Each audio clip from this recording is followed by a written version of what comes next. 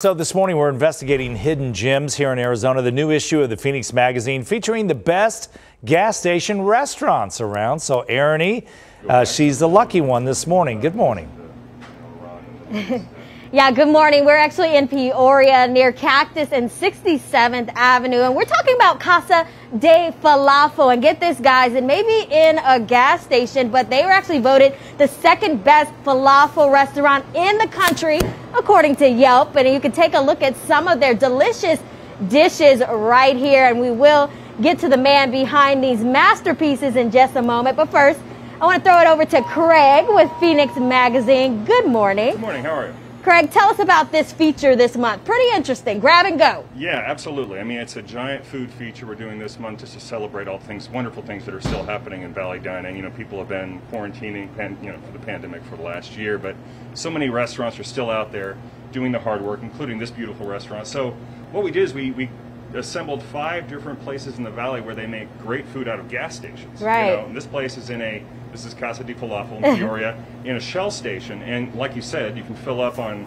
unleaded and also fill up on some of the best fried chickpea you'll find in the country. If you've never been acquainted with the delights of fried chickpea, this is where you come. It's a wonderful Mediterranean dish.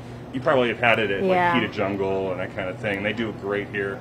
And I love that it is authentic and it's not just like a burger and fries. Exactly, it's healthy. We also found a great place that does Bianca style pizza and mesa out of a Chevron, etc. And wonderful other things happening in Valley Dining, pizza. Some of the great restaurants that are opening in the East Valley and West Valley outside of Central Phoenix. So Phoenix Magazine making sure that we do not overlook the restaurants where you fill up. Exactly. And you're coming to spring right now. The vaccine's out there. I think people are thinking about eating out more, so we hope they do. All right, I want to go ahead and bring in the man behind some of these dishes, Ali. Good morning. Good morning, man. Ali, tell us a little bit about your restaurant. How'd you all get started? Actually, I arrived to America August 2015, and I opened the restaurant next year, like in 2016. I don't have enough money to start my own restaurant, so I just trained this one, make some chains, and we started from there. Well, so this was kind of like the American dream for you. Talk about some of these dishes, and are they authentic to your culture?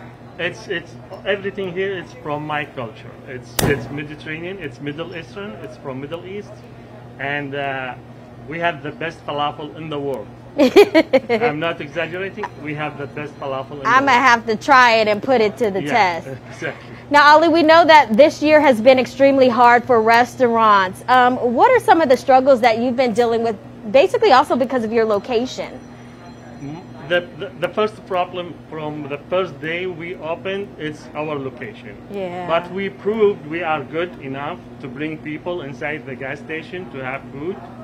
And when the pandemic happened, it was hard. It was very hard on us because we closed the dine-in, just takeout. Okay. And it was very tough year. So you're still doing takeout, correct? It's just takeout. Just takeout. You see some of the dishes here. It looks absolutely amazing. I'm going to try it in just a little bit. But guys, there's so many other restaurants that are featured in this magazine this month at gas stations. We want to make sure that we also support those local restaurants as well. And the Phoenix Magazine, it's this edition for January and February. You can find it on newsstands right now, and I'll send it back to you in the studio. I think it's a great idea, so I can't wait to see it. Enjoy that food.